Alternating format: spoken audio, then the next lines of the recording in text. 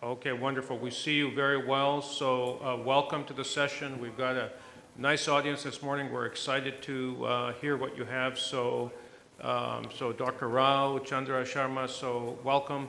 Please introduce the case and your team, and then we can get moving. Good morning from Jaipur, and thank you, India Live, for having us in this session. Let's go to the case presentation. So before we start this case, let me introduce my team. That's me. My name is Ravinder. He is Dr. Kailash, Dr. Govind, and Dr. Vikram. He's an intervention structural fellow. He's going to spend 1 year with us learning all structural cases. And here's Dr. Prashant Vashne. He's a cardiac anesthetist, and he's part of all our TAVR and mitra clip, specializes in DE for mitra clip, and our whole technician team as well. So without wasting any further time, let me go ahead and introduce the case.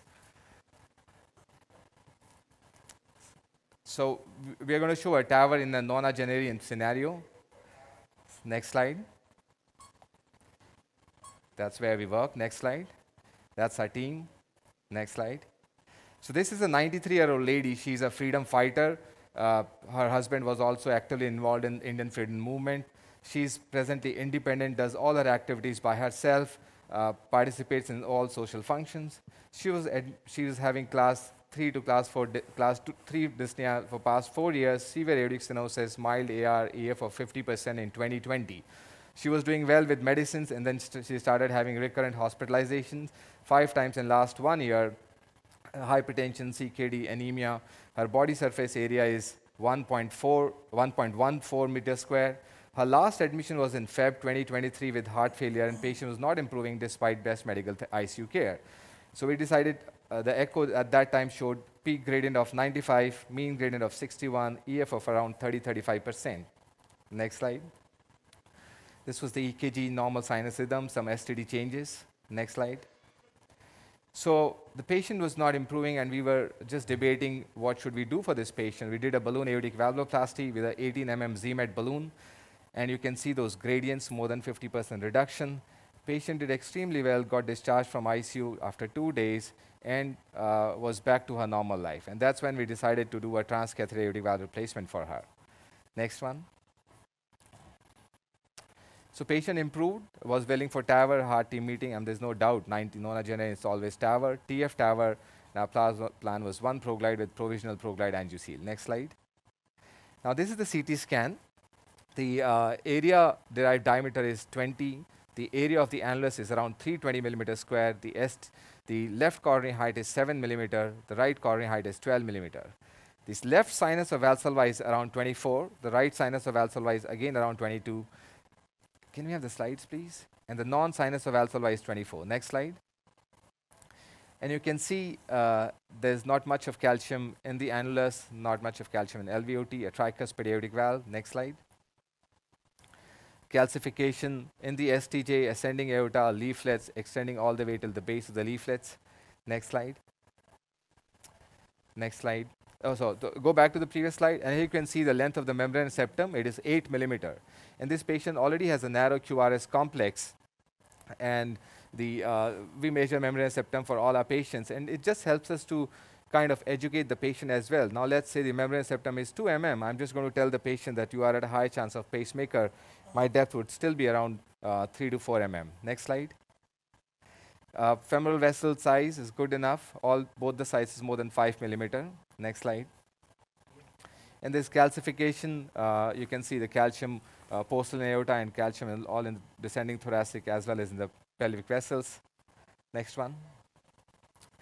Femoral bifurcation, tortuous femoral vessels. Next one.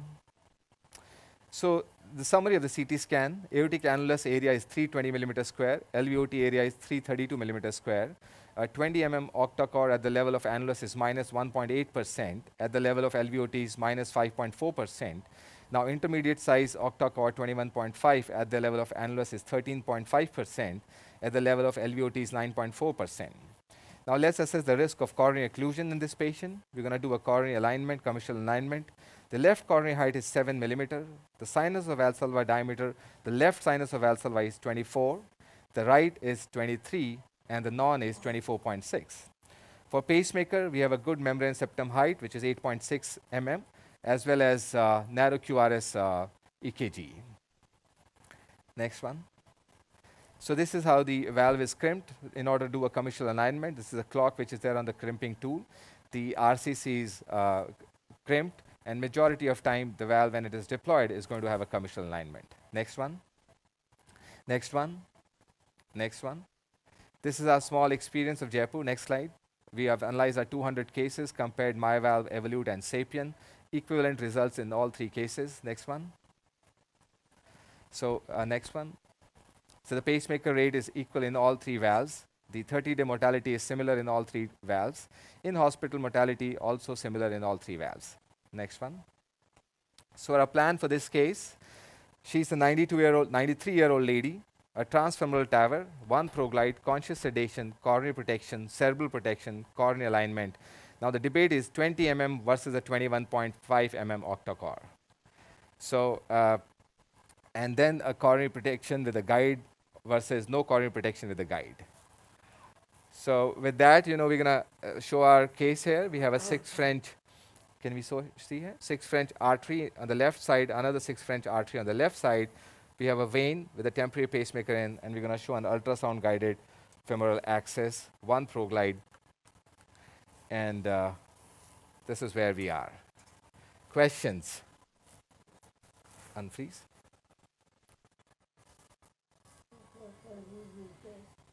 And here you can see the ultrasound. Can we have the ultrasound on the screen, please? Ravinder. Can you hear me, Ravinder? Good morning, sir. How are you? I Very can hear you well. Can we have ultrasound on the screen, please? Very well. I presume that the coronary anatomy was okay.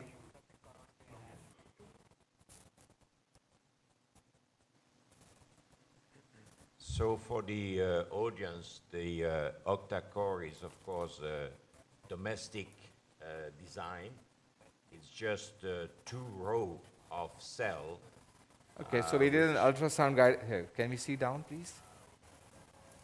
With a minimal shortening. Okay, so this is a micropuncture.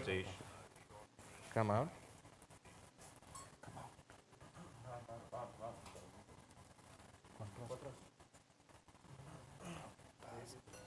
So minimal shortening of 19 to 21%. And obviously the experience with the commercial alignment in this country is quite substantial. As a matter of fact, there is a publication a paper submit about 35 cases with multi-slide CT scan pre and post. And it's, with the complexity of the case in India with a lot of bicuspid valve, it's a very useful technique that was shortly alluded to with the outside the patient taking into consideration the anatomy, be able to align the commissure. Yeah. I'm very impressed by the thank you, Professor Arias, for highlighting that. Patient, it's very well done. Yeah. And also so we have taken 1 ProGlide. We're going to deploy a 1 ProGlide on the right side.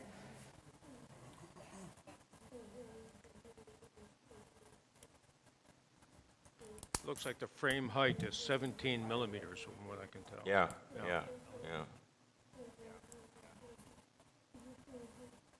Can I have the mosquito, please?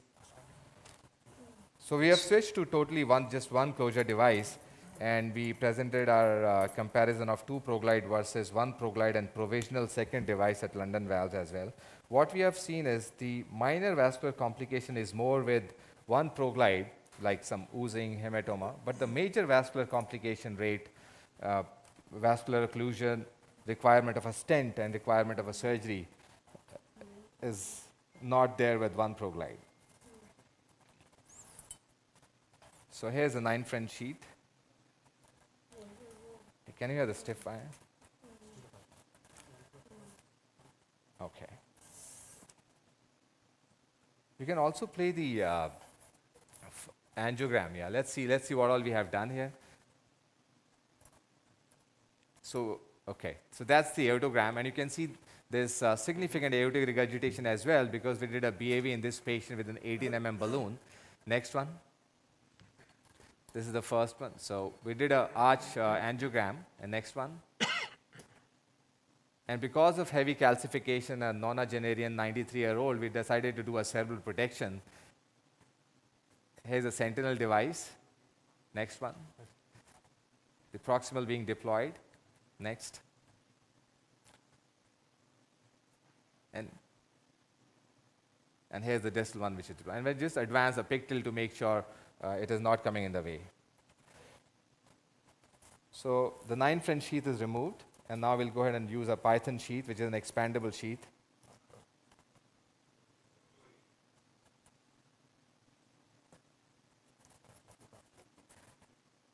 So Dr. A.B. Mehta and Professor Serious, the question which I wanted to discuss is 20 mm versus 21.5. We have decided to use a 20 mm valve because, again, looking at the age and the body surface area is just 1.14. Number one, and number two, coronary protection versus no coronary protection with a guide and a stent. It's interesting that in Europe, I mean, a lot of intermediate size are used, especially in the Netherlands. You know, there are big guys, so we use a lot of 30.5 and 32 millimeter valve. I mean, because we need that, so it's a major advantage. And the Python is a remarkable sheet, you know, 14 French for all the valve, including the 32. So that's reaching the market very powerfully. How much force does it take to get the valve through there? Look at the valve. Sorry? Does it take a lot of force to get the valve through there, or no? No, not especially. I mean, you know, this week we did a few aortic regurgitation, pure aortic regurgitation with the 32. So you compensate for the anchoring without calcium. I mean, one case had something like 148 millimeter square of calcium. We compensate by the diameter of the valve. I mean, that's the way to anchor in aortic, pure aortic regurgitation. Here also there's not so much calcium, and there is a substantial aortic regurgitation. So would you protect the left main a priori in this case? I would be very tempted just to put a guider and have it. I don't see the downside of it. Yeah, the point is that with the octa-core you have only 2 rows. I understand. And one row is completely open, and the other is with the external and internal skirt. So the access to the coronary artery is also quite good. Yeah. The only challenge which we see in protecting the coronary with a guide is so much of calcium in the STJ and as well as the left main.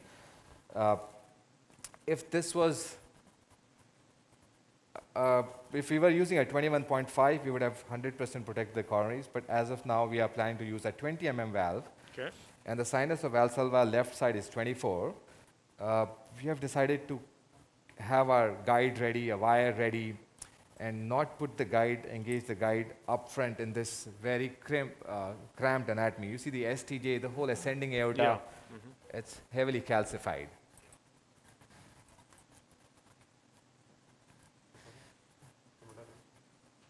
Okay, so here's our pigtail. Okay, let's have our pressures, please.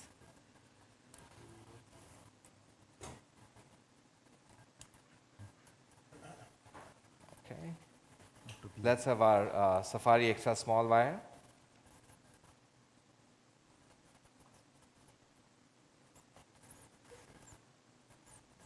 I mean, the fact that they have changed for the octa-core from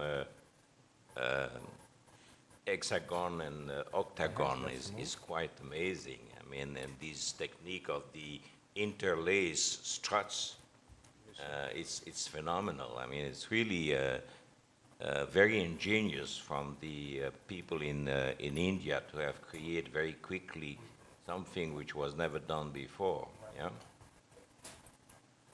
I predict that it will be a Let's have very the valve, successful device worldwide. Yeah. Logically sure. The other thing I don't know we want to share with all the audience is what we do is we would be wearing 2 gloves before the procedure, and when we take the valve, we would take our outer gloves. And that is because if you look at the explant TAVI study, one of the important indications for patients who are undergoing surgery after TAVI procedure was infective endocarditis. I don't know how much this will help, but this is what we practice at our center. Just before the valve, change the gloves, and something like how a surgeon would practice. So this is the octacore. What can you antibiotics see do you down? give for prophylaxis? So majority of our cases just get ceftriaxone. So you can see the sheath tip and the wire both in the same view, and here's the octacore valve which comes. Let's go to the LAO, please. Okay, just flex a little bit so that we make sure it's not interacting with the cerebral protection sentinel device. Show me up. Okay. Also, for the operator going from the my valve to these octacore, it's much more simple in terms of marker. Save. I mean, and Let's go to basically the- you are let's go targeting to for the, deployment angle. 80-20, even 85-15. I'll see what the operator is doing in this case. Really tracks up nicely, doesn't it? So push your Yeah. wire. Beautiful. Yeah, let's just keep it there. Okay, that's good. You see it. So yes, Professor Serious already highlighted how to position this valve, but the good thing in this valve is there's not much significant foreshortening which you will appreciate fluoroscopically. So you can see those marker, you can see a wide marker there. That's what we would like to place at the level of annulus. Okay, let's have an angiogram, please. Inject. Yeah. The other thing is before you deploy, you make sure, these are standard steps, make sure it's not on the inner curve, it's more in the center or on the outer curve. And if it is required, you might go a little push-pull thing. But I think this looks like a good position for us. Okay, so let's go ahead. Pace at 180. So the initial positioning is very simple. going up. I mean, you know, the Yeah, question start is going the Fully deployed. operator in this country knows 1001, very well how to 1002, do the 1003, push-pull a deflate. bit. Stop pacing, fluorosave. Now's the moment of truth. Yeah. Yeah, we're going to go ahead and take a picture. I'm just more concerned about the coronary. Let's have a picture. And you can see the depth with the jailed pigtail. Okay, let's go ahead. Wait a minute. Show me the pigtail above. Okay. Yeah. Okay. Ready for injection? Inject. Good. So coronary is flowing. Okay. Let's remove this thing.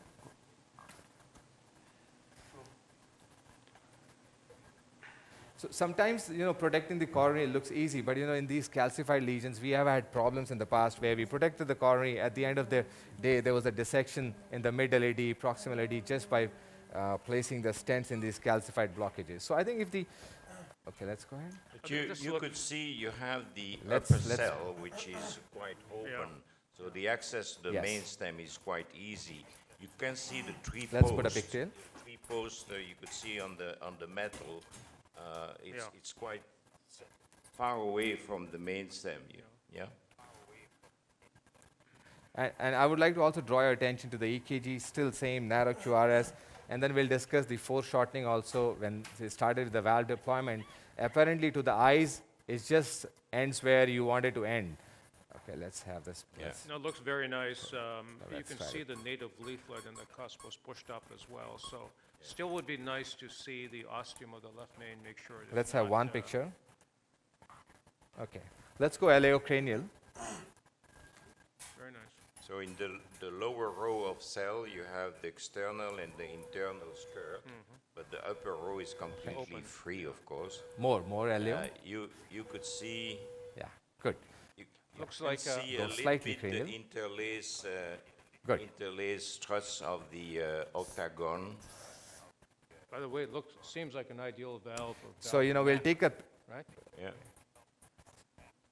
Absolutely no gradient. we'll take a picture here, and another point for the audience is, when you want to make sure that the left main is free or away from the valve frame, go to the iliocranial Yeah. and then take a picture. So this is the iliocranial, remove parallax in the valve, and let's go ahead and inject, please. Looks good. Looks very So good. left main is Even nicely with a flowing, big and you can see the to the valve. I mean, zero regurgitation, good access to the main stem. and then we're going to I'll remove make a this thing, and we'll take statement. one I more think picture that just to India can be very, very 10 ml. proud to have created that technology. There's no doubt about that. Yeah, Very impressive. very. Just one thing which I want to share, Professor Serious, because everybody is there. We did the first in-man case 6 years ago. That patient is still there with single-digit gradients. Yeah. Let's go ahead, inject. No, I So think we it see will no be- change in will ECG, be no paravalvular worldwide a leak, very successful and good story. coronary I mean, access.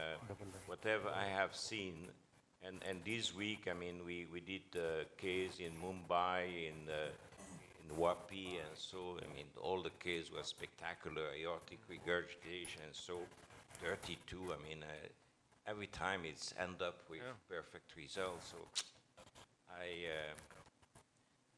and you have seen the speed of We have some time. We're Very going to go ahead and close the just groin made as well. one positioning, the marker at the bottom of the pigtail, that's it. No manipulation. If you look at the skill of the previous case, where you Show me have to above. do the pacing and the multiple injection, and Show me this above. is simple. Less than This 10 is- minutes. Less than Yeah, 10 minutes. go ahead, remove Yeah. this. I was watching the time. It was literally less than 10 Absolutely. minutes. We need this technology But in the U.S. it is a Thank you. We wonderful wanted team, to have some time for discussion. wonderful team. They made Yeah. the Made it look easy. we still have 12 minutes and 38 seconds. Maybe you can do another one. So we're gonna the groin closure, and we'll remove the sentinel as well, and we'll have some discussion. Let's put Rashmakar on the Yeah. spot and go to the microphone and give your impression about this case. Yeah, Microphone on, please. Microphone on. take care of the microphone because we want to hear what he's going to say. Otherwise, you come here. Come here. Good morning, Raj. Good morning, Ravinder. Congratulations. I think you did this case beautifully, in a very slick fashion. And I also looked at the results of your center, and I think they're as good as any excellent center actually, anywhere in the world. So I have to say Thank you congratulations. so much. Thank you. On Thank building a great program. And I think I was just talking to my associates as you were, we use a lot of balloon expandable valve, and so, balloon expandable valves we find are simpler compared to a lot of times, using the self-expanding valves. But I have to say I was very impressed by the fact that you didn't have to assemble the valve. It's already pre-assembled. It was easy for you to track it. And I think the deployment was very precise. So I think as you mentioned, there was no foreshortening. I think that's exactly what we actually saw.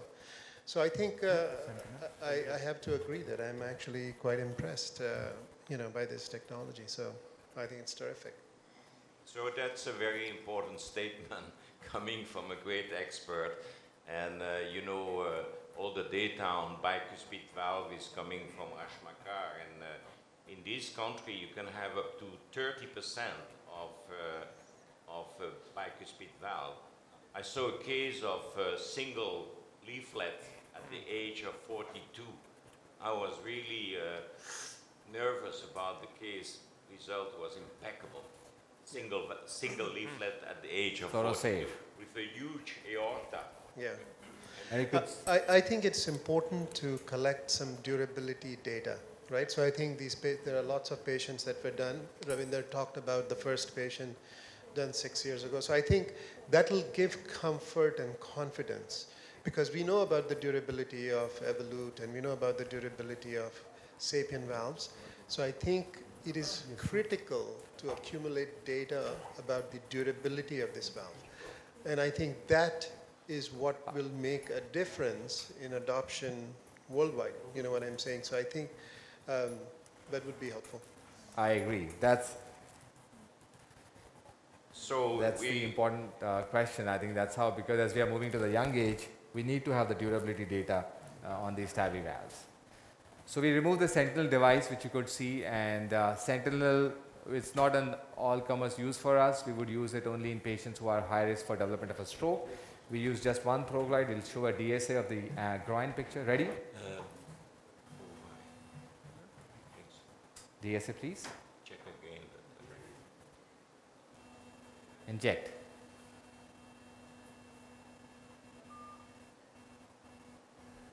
Some oozing there, we're going to hold some pressure. And the reason is, just one ProGlide, if there's a lot of pinching, we would avoid a second device. We'd just hold manual pressure for 5-10 minutes. But if there is no stenosis and if there's a pulse style flow, we would go ahead and use a second device as an ad hoc. So this is where we are now. Well, 4 more minutes to go.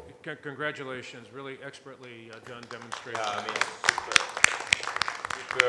superb work, good technology, and very impressive case.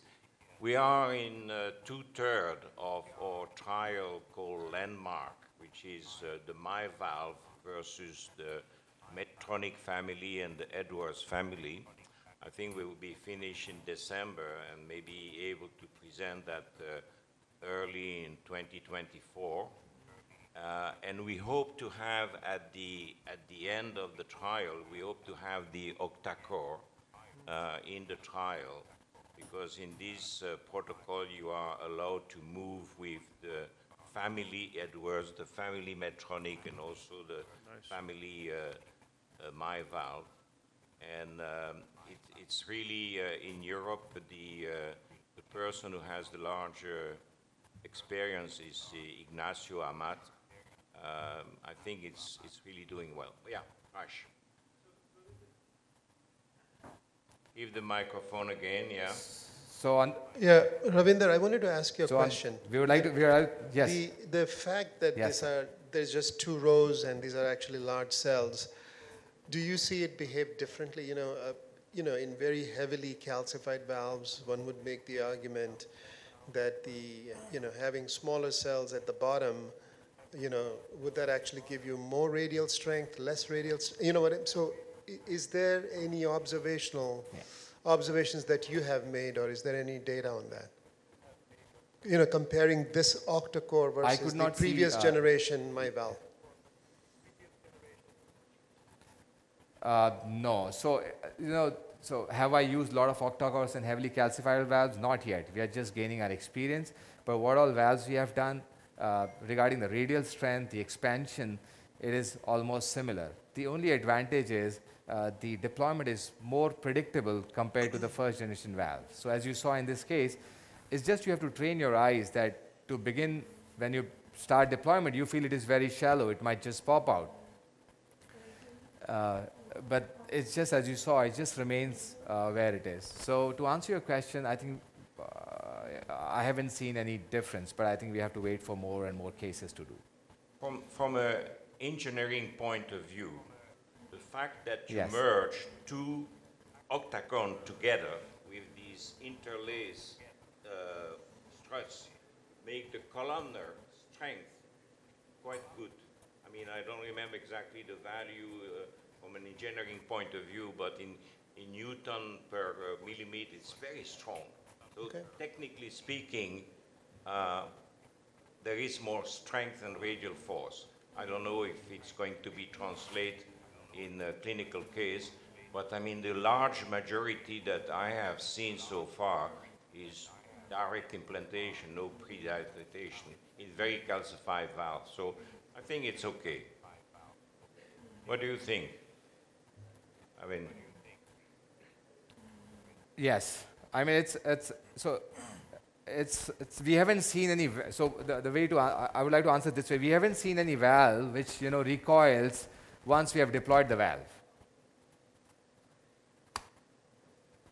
I think that the Even other in the day, calcified anatomy. reviewing the 125 case, I saw only 9% of post dilatation. Yeah, and it's basically not because anything like recoil and so, just to increase a little bit the diameter of the valve because there was a small degree of regurgitation.